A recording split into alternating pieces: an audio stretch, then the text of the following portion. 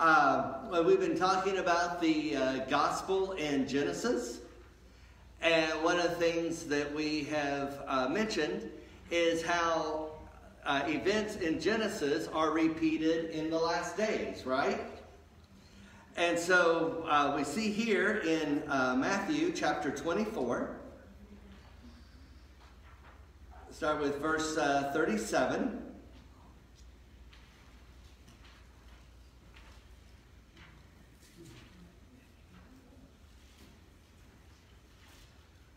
Jesus here is making a parallel to the last days and a story in Genesis concerning Noah. It says, "But as the days of Noah were, so also will the coming of the Son of Man be. For as in the days before the flood, they were eating and drinking, marrying and giving in marriage, until the day that Noah entered the ark, and did not know until the flood came and took them all away, so also will the coming of the Son of Man be." Now it's interesting here what Jesus is talking about. They're marrying and giving in marriage. Well, what's wrong with that? Jesus attended a wedding feast and blessed it with his first miracle, right? Marriage is a divine institution. So why is Jesus referencing that they're marrying, giving in marriage, celebrating, and everything when he blessed all those? He's saying they kept doing it right up to the day that Noah entered the ark. And then the flood came and took them all away. Well, I think what we can see here is that not that marriage within itself was wrong or getting married, but basically it's talking about how they were just living for the day. And they were all wrapped up in themselves. And nobody was planning for the second coming. Nobody was planning for the coming of the Messiah. Nobody's planning for the second coming here. And so they're wrapped up in their day-to-day living, we might say drunk with the cares of this life.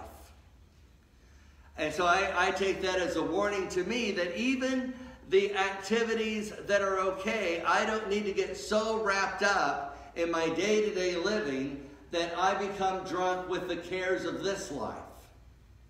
And I forget about the second coming. As a matter of fact, let's take a look at 2 Peter.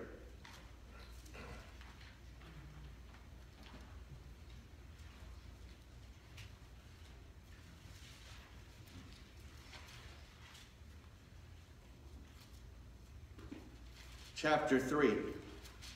And it expounds on this a little bit more.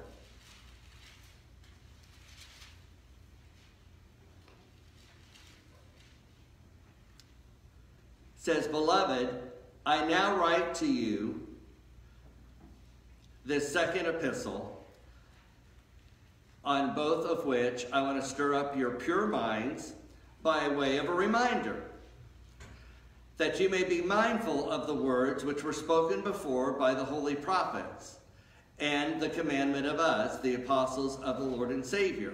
Verse 3. "Knowing this first, that scoffers will come in the last days, walking according to their own lusts, and saying, where is the promise of the second coming? For since the fathers fell asleep, all things continue as they were from the beginning of creation." Verse 5, "For this they willfully forget, that by the word of God the heavens were of old, and the earth standing out of the water and in the water, by which the world that by them existed perished, being flooded with water." Okay, so again, it's saying in the last days, people are going to be saying the same thing. They're going to be caught up in their day-to-day living, forgetting all about the second coming. They'll be scoffing at the second coming. And that's something that is very unfortunate, especially we as Adventists. We were scoffed at in 1844. by the great disappointment. People made fun of the Advent believers at that time. But then I've also seen Seventh-day Adventists back in 2012, 9 years ago, making fun of people that thought the earth was going to end because that's as far as the Maya calendar went. And of course, we know that the earth was going to go on, and of course the earth did go on.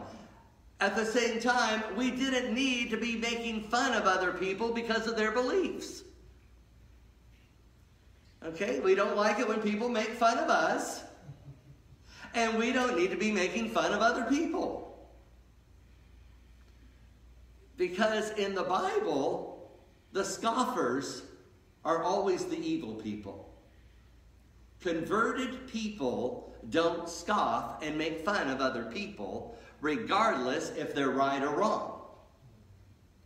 Scoffing at somebody's belief is a sign of your own unconversion. When we're converted, we don't make fun of what other people believe. And so it's saying that this is happening in the days of Noah. Everybody was making fun of Noah. And then in 1844, people were making fun of William Miller. In 2012, people were making fun of the people who were studying the Maya calendar. And there have been other times throughout Earth's history when people thought the world was coming to an end and it wasn't, and they were made fun of. And the fact of the matter is, the world will be coming to an end. Jesus is coming again. And yes, there have been a lot of false alarms. And that's something we need to be careful about, is that we're not spreading false alarms. That we're not spreading stories on Facebook or anywhere else that a Sunday law is already coming or about to happen. Because again, this is one of the things that encourages people to make fun. This is one of the things that encourages people to believe that, oh, Jesus is never coming again. It's false alarm after false alarm after false alarm. And I know I grew up an Adventist, and I remember in the 70s hearing that Jesus was coming soon, and at that time there was going to be an oil shortage, there was an oil crisis, and somehow it was going to bring in a national Sunday law, and that was going to be the end. And I had pastors in my church and at my church school telling me that the world can't last another 5 years. Well, 5 years came and went. And I heard them saying, he's coming in the next 5 years. Okay, 5 years came and went. All right. I remember in the late 70s, I had season tickets to the Tulsa Roughneck soccer team. They were a major league soccer team.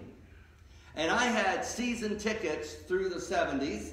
I was in my early teens, and I had some part-time jobs, and I had my own money. And so I was able to buy things like that back then, because I didn't have any bills that I had to spend it on. So I bought season tickets. Well, I remember one particular, well, it was 1979. I received a letter in the mail from the Tulsa Roughnecks telling me to renew my season tickets for the 1980 season. And I remember looking at that 1980 in print there in the letter they sent. And I'm sitting there thinking, I never thought I would live to see 1980 in print. I was sure Jesus was going to come before 1980. And I'm sitting there looking at it, there can't be a 1980. The world will never last till 1980. Jesus is coming. And it was like, I was like shocked that I actually saw 1980 in print. Because I had been told over and over and over, Jesus is coming, the world's not going to last. And now there might be a 1980. Well, I don't need to tell you, 1980 came and went a long time ago. But one thing I've noticed, and I'm glad, is I don't hear preachers saying anymore that Jesus is coming in the next 5 years. Sadly, because of that, many of the people who grew up with me in the church and in the church school, are no longer believers. Why? Because you keep telling people Jesus is coming in the next 5 years, and 5 years comes and goes, another 5 years, another 5 years, and Jesus hasn't come. They then decide Jesus isn't coming. And that was Satan's plan the whole time. That was Satan's plan the whole time. To get people to think, after false alarm, after false alarm, after false alarm, he's not coming. It lulls us to sleep. And that has always been Satan's plan. Fact of the matter is, Jesus never let us down by not coming in the 1970s. Because guess what? Jesus never promised he was coming in the 1970s. Jesus never promised us he was coming back in the next 5 years. He says, watch. People who survived the concentration camps during World War II were asked, how did you survive? And they said, well, several people in our group, they were so certain that we would be freed by Christmas time. And then Christmas would come and go and they would lose hope. Or they would think, well, he'll come by Easter. Or we'll be saved by Easter. They'll deliver us by Easter. And then Easter would come and go. And they gave up hope. And they finally perished. Those that survived said that they survived because they never put an expected date on their deliverance. They just knew they would be rescued. And they didn't put a time limit on it. When we put a time limit on things, then we get disappointed when God never said he was going to play within our time limits. And we're going to see that here in just a second. So, but the fact of the matter is, we do know Jesus is coming. He came the first time. Everybody was asleep when that happened. And we know he will come the second time. All right. So, it says here again in verse 5, or let's skip down here to verse 7. But beloved, do not forget this one thing, that with the Lord, one day is as 1,000 years, and 1,000 years are as one day. And so I can attest to that. I remember when I was a kid, 10 years old, I would go spend the summer. Of course, I only had one summer where I was 10 years old. But when I was a young kid, I would go to my grandmother's house for a week in the summer. And we'd wake up early, and we would go work in the garden. Then we would come inside after working in the garden. We would start canning and bagging things. And then after all that work, at about 10:30 in the morning, after all that work, we would sit on the front porch. We would have a lemonade break. Then after our lemonade break, we would go into town. We would run errands. After we're through running errands, we then would have lunch. This week, it seems like I got up in the morning, brushed my teeth, and then it was 12 o'clock.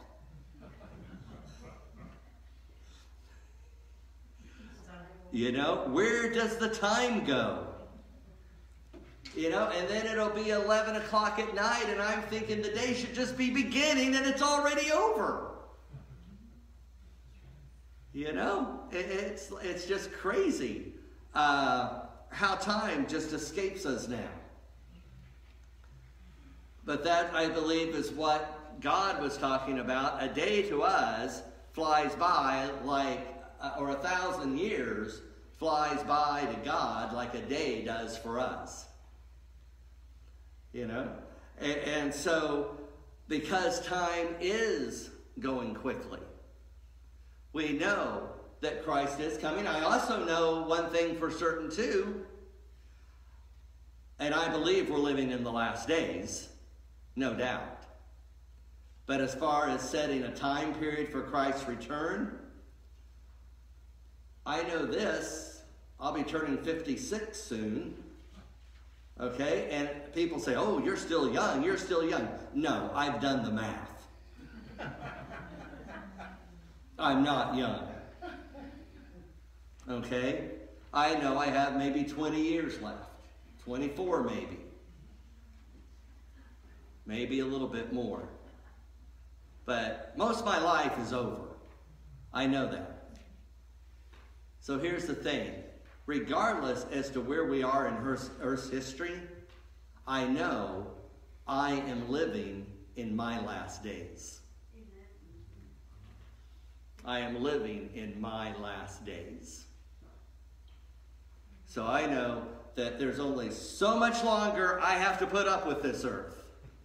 Right? So one way or another, I'm living in my last days. And we know that Jesus is returning soon. And we know too, when my mother passed away, it was something I always knew was going to happen. But still, when it happened, you're like, whoa, it's already happened. You know? And, but it's oftentimes like, we work thinking one day we'll retire. Or actually back up, we're in school and we're thinking one day we'll graduate. And graduation seems like it's a long ways off. But now we look back and it's all just a blur. And it's over with, done and over with. We go and we work for several years and then we retire. And wow, we're retired already. A loved one passes away. Oh, they're gone already. My point is, a lot of times we're looking forward to it while it's off in the distance, and we think during that time that it's a long ways off, but then when it happens, we're like, what? Graduation already? What? Retirement already? What? They passed away already? Friends, no matter how far off the second coming is, one of these days, we're going to look up in the sky, Christ will be coming, and I guarantee you we're going to think, already?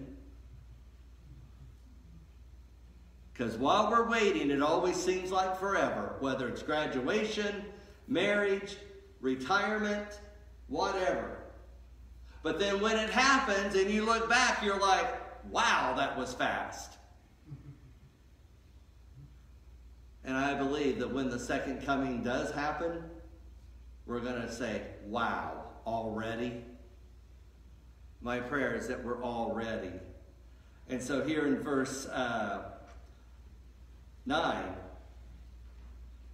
it says, the Lord is not slack concerning his promise, as some count slackness, but he is long-suffering toward us, not willing that any should perish, but that all should come to repentance. Friends, the reason God is waiting is he wants us to be saved. He wants us to be in the kingdom with him. And salvation is not hard. When we look back to the story of Noah, there were animals getting on the ark. If dumb animals could get on the ark, how hard is it to be saved?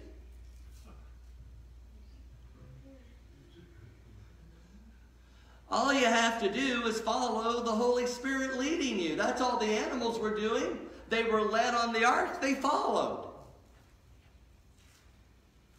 By the way, I've heard people use this illustration showing that our pets will be in heaven with us. Because God saved the animals, he's going to save our pets. I had somebody ask me a long time ago, will dogs be in heaven? And I said, well, if dogs don't make it to heaven, who will? Now, I'm not really saying that there's biblical evidence either way, but we do know that God loves animals just as much as we do, right? But what I want us to see here is that God led those animals on the ark. All they had to do was follow. The reason so many people were lost isn't because they weren't led. It wasn't because they couldn't follow. It's because they refused to get on the ark. That's why they were lost. They refused to be saved. Friends, God is patient with us, not wanting that any of us should perish, but that we all would be saved. I want us to close here with John chapter 12.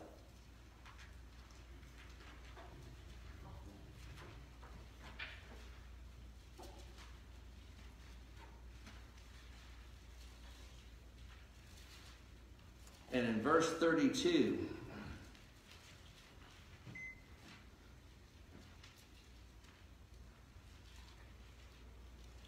Jesus says, and I, if I am lifted up from the earth, will draw all people to myself. Friends, the only way we can be lost is to resist his love drawing us.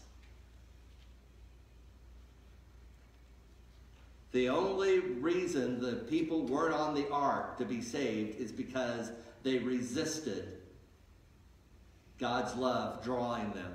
There were animals on the ark because the animals didn't resist. It wasn't because it was hard. It wasn't because it was impossible. Jesus says, when I am lifted up, I will draw all men to myself.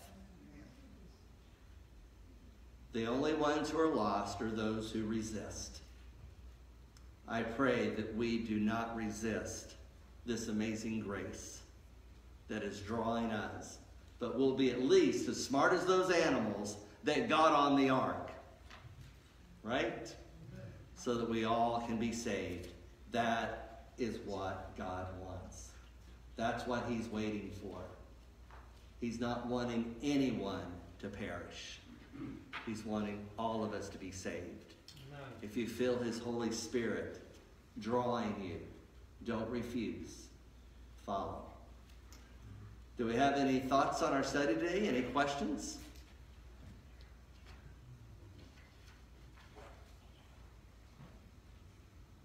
No? All right, our closing hymn is hymn number 109.